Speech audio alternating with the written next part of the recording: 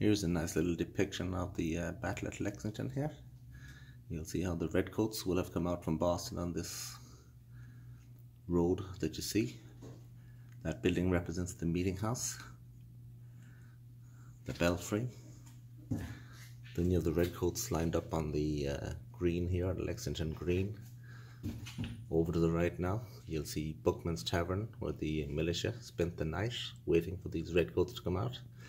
And here you'll see the American militia dispersing and walking into the background as best they can, while the redcoats fire into the crowd, killing 8, wounding 10.